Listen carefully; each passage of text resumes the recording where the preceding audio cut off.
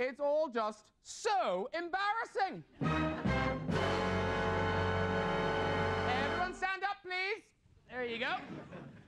Okay, stay standing if you've ever been filmed or photographed in an embarrassing situation. Quite a few. Hello. Hello. Ooh, nipple alert. No, I'll just hold it there. I'll just hold it there. Actually, this is probably the time when you were filmed in an embarrassing situation, isn't it? No, hang on, there, I'll do that. What's your name? Amanda. Amanda. And when were you photographed or filmed in an embarrassing situation? Lying in bed.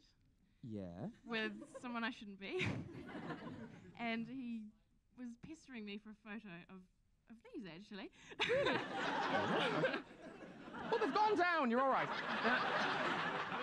And you did it? Well, eventually, yes, it was getting so irritating. So I said, yeah, you know, only if I can put my top over my head so no one knows who it is.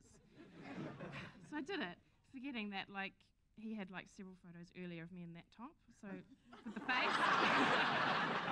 Oh, and who saw the photographs? The boyfriend. Oh.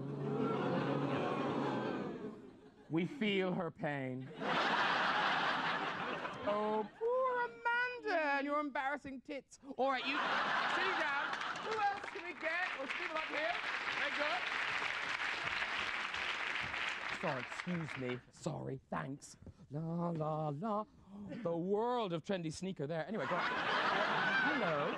What's your story? I was photographed impersonating somebody famous. Who were you impersonating? Monica Lewinsky.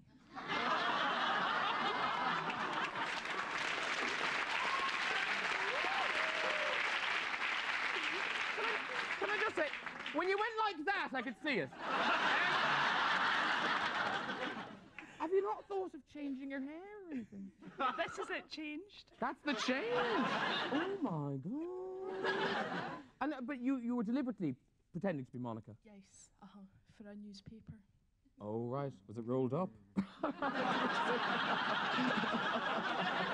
There's a reference to that. Never mind. Anyway.